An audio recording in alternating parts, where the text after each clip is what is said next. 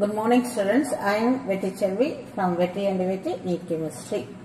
இப்போ நான் வந்து Abhyas 3ல part 3 ஓட question. that is question number 1 ல இருந்து 15 part 1 லயும் 2 லயும் முடிச்சாச்சு. இப்போ 16 ல இருந்து 25 part 3 ல கொடுக்கிறேன். அது according to the NTA ல இருந்த அதே serial number நான் மெயின்टेन பண்ணிருக்கேன். இப்போ நம்ம டீச்சிங் போறோம். Arrange the compounds in the order of decreasing acidity. இப்ப arrange the compound in order of decreasing acidity அப்படின பிறகு நீங்க இண்டிவிஜுவலா ஃபர்ஸ்ட் பார்க்க வேண்டாம். எப்பவுமே இந்த கொஞ்சம் ஃபாஸ்டா வர்க் பண்றது இந்த டிக்ரீசிங் ஆர்டர்ங்கறத அத ஃபர்ஸ்ட் முடிங்க. this is already I told this is the decreasing order. Okay, அது முடிஞ்ச கேடு இதுவும் அப்படி இருக்கா மேட்ச் ஆகுது. ஓகே, சோ அடுத்த பாயிண்ட் வந்து அசிடிட்டி அப்படிங்கறாங்க. இந்த OHCl இத வச்சு என்ன முடிவு பண்ணலாம் அப்படினா ஹைட்ரஜன் இங்க வெளியே அனுப்புறது அசிடிட்டி. இந்த இடத்துல எப்ப மோர் electron group that is inductive effect minus high effect இருக்கிற உங்க குளோரின் இருக்கு. அப்ப குளோரின் நம்பர் அதிகமாக அவன் ஆசிட் ஸ்ட்ரென்த் அதிகம். அதுதான் இங்க இருக்கிற point. So acid ஸ்ட்ரென்த்துக்கும் minus inductive எஃபெக்ட்டுக்கும் உள்ள ரிலேஷன்ஷிப் என்னது டைரக்ட்லி ரிலேட்டட். சோ ஆசிட் ஸ்ட்ரென்த்னா என்னது இந்த H வெளியே போகணும். இந்த H வெளியே போகணும்னா இவங்க ரெண்டு பேருக்கு உள்ள பாண்ட் இருக்கு இல்லையா, அதோட இது வந்து என்னவாகணும் ஆக்சிஜனை நோக்கி வரணும், அதாவது இந்த சைடு. அப்ப இந்த இடத்துல எலக்ட்ரான் வித்ட்ராயிங் குரூப் இருந்தா it is good acid, it is inductive effect knowledge. இப்ப ஒன்னா நீங்க பாக்கிறதுக்கு முன்னாடி அட்டை ஃபாஸ்டா பார்த்தோம்னாவே உனக்கு என்ன தெரியுது அப்படின்னா அட் ஏ கிளான்ஸ் வந்து உனக்கு இதுல ஒரு குளோரின் 2 இருக்கான். அப்ப அவன் தான் இருக்கிறது இண்டக்டிவ் எஃபெக்ட் அதிகம். அப்ப அவன் தான் ரொம்ப எலக்ட்ரான் இந்த சைட் புல் பண்ணும்போது இந்த ஹைட்ரஜன் ரொம்ப ரொம்ப ரொம்ப ஈஸியா போகுதுன்னா என்ன அர்த்தம், அவனோட ஆசிட் ஸ்ட்ரென்த் மோர்னு அர்த்தம். அப்ப 2 உடைய ஆசிட் ஸ்ட்ரென்த் மோர்னா இந்த இடத்துல பாருங்க, இங்கதான் கொண்டாந்து நான் கொடுக்கணும், எதை கொடுக்கணும் 2. இப்ப இதை நான் பிக்ஸ் பண்ண உடனேயே நீங்க போய் ஆப்ஷன் பாருங்க, இங்க பார்த்தா இதுல ஒட்டு தான் இருக்கு. அதனால இதை நீ டிக் போட்டுட்டு மீது எதையுமே நீ பார்க்க வேண்டாம், வந்துடலாம். ஓகே, அடுத்த क्वेश्चन போறேன். The number of the oxygen atom in 4.4 gram of carbon dioxide is. Okay, என்ன 4.4 gram of carbon dioxide கொடுத்திருக்காங்க. நம்பர் ஆஃப் ஆக்சிஜன் ஆட்டம், அதாவது CO2ல இருக்கிற கார்பன் டை ஆக்சைடு ஆட்டம் கிடையாது, ஆக்சிஜன் வெறும் ஆக்சிஜன் ஆட்டம் மட்டும் தான் கேட்டிருக்காங்க. Atomic mass of carbon oxygen standard value தான். இப்ப என்ன செய்யணும் அப்படின்னா வாட் இஸ் த பிளான் அப்படின்னா the given mass இருக்கு இல்லீங்களா, என்ன கொடுத்திருக்காங்க 4.4 gram of carbon dioxide. the given mass என்னவா கன்வெர்ட் பண்ணனும், ஃபர்ஸ்ட் நம்பர் ஆஃப் மோல்.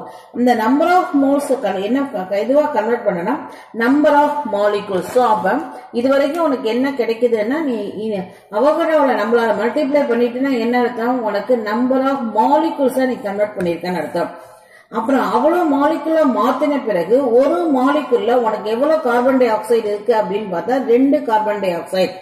அப்ப அதனால இதுல எத்தனை மாலிகுல் இருக்கோ அதுல எத்தனை ஒரு கார்பன் டை ஆக்சைடுல 2 ஆக்சிஜன் ஆட்டம் இருக்கு. சொல்றது நல்லா கவனிச்சுக்கோங்க, ஒரு கார்பன் டை ஆக்சைடு மாலிகுல்ல 2 ஆக்சிஜன் ஆட்டம் இருக்கு, அது பேர் அட்டாமிசிட்டி. அப்ப இங்க எவ்வளவு மாலிகுல் இருக்கோ அதை நீ எதால மல்டிப்ளை பண்ணணும், 2ஆல மல்டிப்ளை பண்ணோம்னா உனக்கு ஆக்சிஜன் நம்பர் கிடைக்கும். இப்ப அதுங்கதான் formula given wait molar mass, இது வந்து நம்பர் ஆஃப் மோல்ஸ். இது வந்து தட் இஸ் அவகோட்ரோ நம்பரால மல்டிப்ளை பண்றோம், இது நம்பர் ஆஃப் மாலிகுலா மாறிடும் இன்டு 2. இங்க வந்து ஆக்சிஜன் 2ங்கறதால 2ஆல மல்டிப்ளை பண்ண போறோம். இப்ப நம்ம அந்த டேட்டாஸ் அப்படியே சப்ஸ்டிட்யூட் பண்ணிட்டே வாங்க. Given wait is 4.4 divided by 44, இது நம்பர் ஆஃப் மோல்ஸ். அடுத்து நம்ம எதால மல்டிப்ளை பண்ண போறோம், அவகோட்ரோ நம்பர் சரி 6.023, அதை நம்ம 6 ன்னு எடுத்துட்டா போது இன்டு 10^23, இது அவகோட்ரோ நம்பர். அதுக்கடுத்து 2ங்கிறது ஆக்சிஜனோட அட்டாமிசிட்டி, கார்பன் டை ஆக்சைடுல 2, இவ்வளவுதான். இப்ப இத நம்ம ஈஸியா மோஸ்ட்லி இந்த NTA கெமிஸ்ட்ரியில வர சம்ஸ் எல்லாமே ஈஸியா கேன்சல் ஆகுற மாதிரி தான் இருக்கு. அதனால கெமிஸ்ட்ரிக்காக நீ NTA இது நீட்டுக்கு பயப்படவே வேண்டாம். ஓகே, இப்ப இதனால என்ன பண்ண போனா அப்படின்னா தட் இஸ் கால் ஹோல் நம்பரா 10ஆல மல்டிப்ளை பண்ணிருக்கேன், அது 10ஆல நான் டிவைட் பண்ணிருக்கேன். சோ இப்ப எனக்கு இது கிடைச்சிருச்சு. மற்றபடி இது மீதி என்ன இருக்கோ அது நான் அதை அப்படியே கொடுத்துடுறேன். எஸ், இப்ப நான் டீச்சிங்காக தான் இது மாதிரி செய்யறேன். நீங்க எக்ஸாம்பிள் இன்னும் ஃபாஸ்டா உனக்கு செஞ்சுக்கலாம். இதுவும் கேன்சல் ஆயிடுது. அடுத்து ஒர்க் பண்றோம்னு வச்சுக்கோங்களேன், 6 into 2 வந்து 12 ஆயிடுது இன்டு 10^23. இந்த 10 power minus 1 என்ன அர்த்தம்? divide by 10. அப்ப 12 10ஆல டிவைட் பண்ணா உனக்கு வருவது என்னது? 1.2 into 10 power 23. அவ்வளவுதான். எப்பொழுதுமே இந்த சம்ஸ் போடும்போது இந்த 10ங்கிறது 10 power minus 1 இது இந்த 23 இதெல்லாம் கடைசி கட்டத்துல அது ஏதாவது ஈஸியா பண்ண முடியுமான்னு பார்த்துட்டு அது வரைக்கும் அதை வந்து டிஸ்டர்ப் பண்ணாதீங்க. Now your answer is 1.2 into 10 power 23. Option A is the answer. Very very simple question. இங்க புத்திசாலித்தனம் என்னன்னா இந்த அட்டாமிசிட்டிக்கு நீ வேகமா CO3 CO2ல இருக்கு 2+1 3ன்னு போட்டுடாத.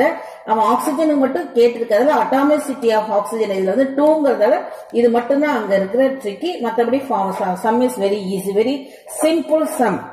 Now next is the which of the given species has the OO bond. OO bondனா அதுக்கு பேர் என்ன அப்படின்னா பெராக்சைடு பாண்ட்னு அர்த்தம். இப்ப கீழே உனக்கு 4 கொடுத்திருக்காங்க. 4 பேருடைய பேரும் ஒன்னா சொல்றேன். ஃபர்ஸ்ட் இது வந்து டைக்ரோமேட் ஆனியான், இது வந்து பெர்மாங்கனேட் ஆனியான், இது குரோமேட் ஆனியான். இப்ப நடுவில் இருக்க இந்த மாலிகுல் என்னன்னா CrO5 குரோமியம் பென்டாக்சைடு அல்லது we can call it as a chromium peroxide. Okay, இந்த குரோமியம் பெராக்சைடுல மட்டும்தான் இந்த மூணுத்திலுமே நம்ம ஸ்ட்ரக்சர் தனித்தனியாவே படிச்சிருக்கோம். அங்க எங்கேயுமே இந்த O பாண்ட் O ஆக்சிஜனுக்கு ஆக்சிஜனுக்கு வர்ற பாண்ட் ஸ்ட்ரக்சர்ல கிடையாது.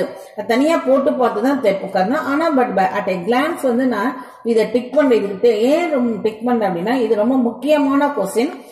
திரும்ப ரிப்பீட்டடா ஜேஇ மெயின்லயும் நீட்லயும் வந்திருக்கு. அதனால அந்த அனுபவத்துல இதுதான் ஆன்சர் டிக் பண்ணிட்டு உனக்கு புரியறதுக்காக இந்த ஸ்ட்ரக்சர் கொடுக்குறோம். இதோடைய பேர் வந்து பட்டர்ஃபிளை ஸ்ட்ரக்சர்னு கெமிஸ்ட்ரியில சொல்லுவாங்க. ஜஸ்ட் குரோமியத்தை போட்டு பட்டர்ஃபிளை மாதிரியே போட்டாச்சு. போட்டுட்டு பாருங்க வேலன்சி ஆஃப் ஆக்சிஜன் டபுள் இருக்கு பாருங்க இந்த சைடு.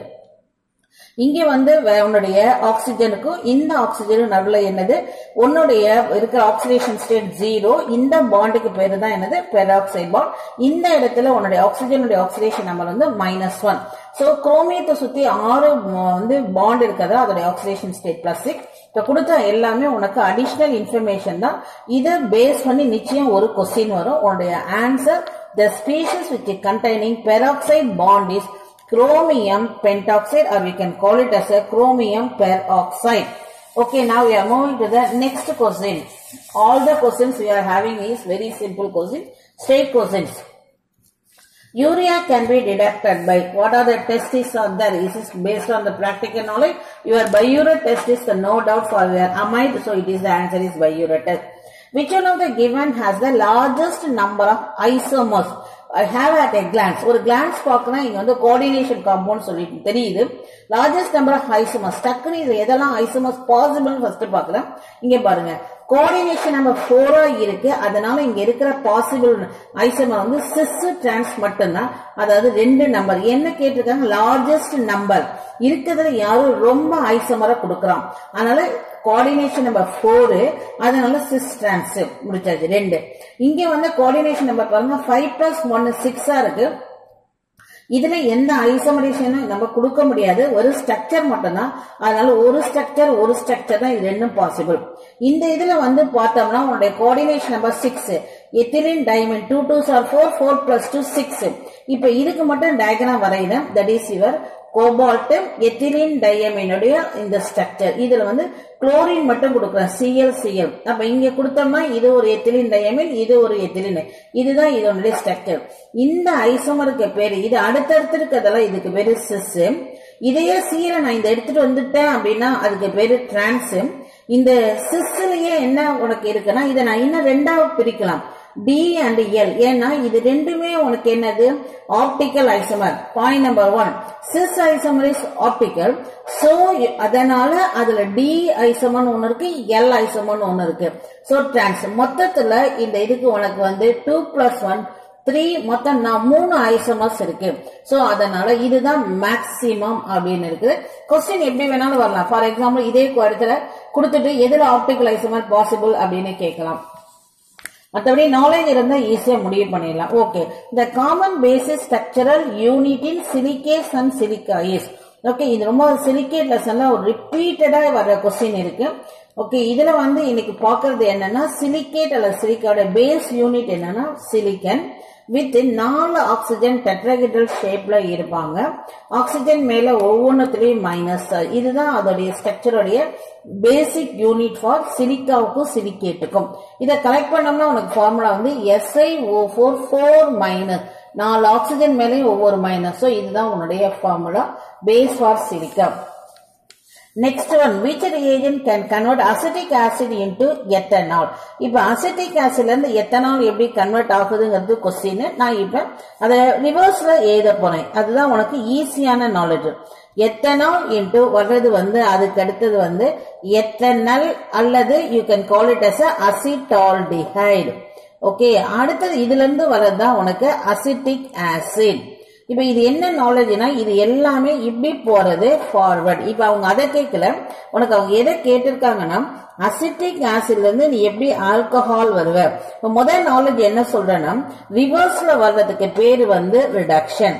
ஓகே, அப்ப ரெடியூசிங் ஏஜென்ட் வேணும். ஆனா எத்தனை ஸ்டேஜ் கிராஸ் பண்றான்? First stage, second stage. So 2 இத லெவல இறக்கி அவன் வந்து ரெடியூஸ் பண்ணணும் அப்படின்னா உனக்கு தேவை யாருன்னா உன்னுடைய தேவை யாருன்னா பவர்ஃபுல் ரெடியூசிங் ஏஜென்ட் மட்டும்தான் உனக்கு தேவை. இங்க இருக்க 4மே ரெடியூசிங் ஏஜென்ட் தான். அது யார் ரொம்ப ரொம்ப பவர்ஃபுல் அப்படின்னா உன்னுடைய லித்தியம் அலுமினியம் ஹைட்ரைடு தான் ரொம்ப ரொம்ப ரொம்ப பவர்ஃபுல். பிகாஸ் ஆஃப் யர் லித்தியத்துடைய சைஸும் எலக்ட்ரோநெகட்டிவிட்டி தான் அங்க பேசப்படுகிறது. Okay, now this is a very simple question. Okay, now we are going to the question number 23. Okay children, yes. Now question number 23, formic acid is obtained when? Okay, 4 process கொடுத்திருக்காங்க. calcium acetate is heated with corn sulfuric acid. உனக்கு calcium acetate போச்சுன்னா அதோட anhydride கிடைக்கும். அடுத்தது calcium formate is heated with calcium acetate, இதுல வந்து acetaldehyde கிடைக்கும். இது வந்து C வந்து glycerol is heated with oxalic acid. இப்போ உன்னுடைய அந்த glycerolம் இந்த ரியாக்ஷனை நான் கம்ப்ளீட்டா எழுத போறதுல கம்ப்ளீட்டா தேவையும் இல்லை நமக்கு. இது வந்து ஸ்ட்ரெயிட் கொஸ்டின் தான். உன்னுடைய கிளிசரால வந்து நீ யாரோட ஹீட் பண்ற ஆக்சாலிக் ஆசிடோட இந்த டெம்பரேச்சருக்கு, that is 373, the temperature we can call it as a lower temperature. Higher temperature 544 இன்னொரு டெம்பரேச்சர் இருக்கு. அதனால இந்த temperature about a boiling point of water 373 அந்த இடத்துல வரும்பொழுது அந்த டெம்பரேச்சர்ல உனக்கு என்ன கிடைக்கும் அப்படின்னா இந்த பாண்ட் பிரேக் ஆகும். இங்க ஒரு ஹைட்ரஜன் வரப்ப உனக்கு என்னவா வரும்? இது formic acid ஆக வருகிறது. So உனக்கு formic acid is obtained from glycerol heated with oxalic acid at 373 Kelvin is your answer. Okay, so your acetaldehyde is oxidized with potassium, it gives only the acetic acid. So இங்க acetic acid கிடைக்கும், இங்க acetaldehyde கிடைக்குது, இங்க acetic anhydride கிடைக்குது. உனக்கு வேணுங்கிறது formic acidனா இதுல தான் கிடைக்குது. ஓகே, அதனால உனக்கு அந்த preparation formulas, reactions, direct reactions நல்ல தரவா இருக்கணும். அடுத்து if the rate of the diffusion of A is 5 times that of B, what will be the density ratio of your A and B? So அவங்க வந்து இது வந்து based on the Graham's law of diffusion. Graham's law உடைய ஃபார்முலாவை நேரா பார்த்துருவோம். இது மட்டும்தான் Graham's law உடைய ஃபார்முலா. என்னன்னா rate of diffusion is inversely proportional to the square root of the molar mass. Inversely proportional to the square root of the molar mass அப்படிங்கறத Graham's law of diffusion.